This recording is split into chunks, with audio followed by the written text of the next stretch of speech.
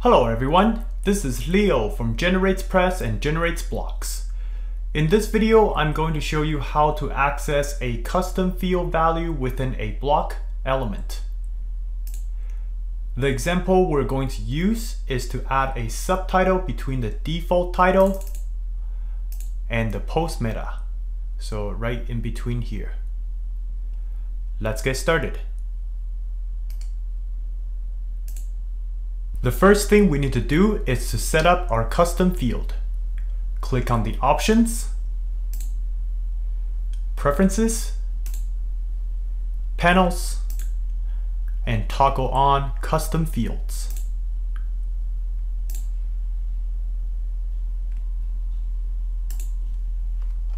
Let's give our custom field a name, subtitle, and a value. Click Update. Now we're all set up and ready to create an element.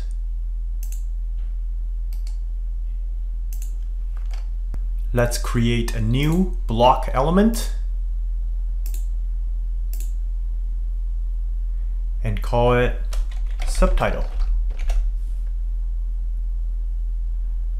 Element type will be hook, and we will handle the hook name later. Let's add a headline block from GeneratePress. We will use H2 here as the default title is in H1. Click the Dynamic Options button. Text type, we will choose Post Meta. Meta field name will be subtitle. So this name need to match what you enter here.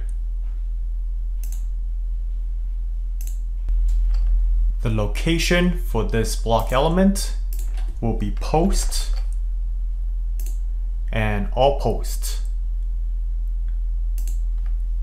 Going back to the hook name, let's go to the hooks visual guide documentation. Scroll down to single posts, and the hook we want to use is the generate after entry title hook. Let's find it here. After entry title. Click publish. And let's take a look. As you can see, our subtitle is currently positioned below the post meta. As explained in the PHP priority video, which I'll link below, almost all of the theme elements are inserted using hooks with priority of 10. So in this case, the post meta is inserted using the same hook, generates after entry title with priority of 10. So if we come back here and set the priority to 5, and click Update, refresh the page. Now it's between the title and the post meta. Now for demonstration purpose, I'll just add a subtitle to another post. Name, again, subtitle, and a value. Update, view our post, and here's our subtitle. That's it for this video. Thanks for watching.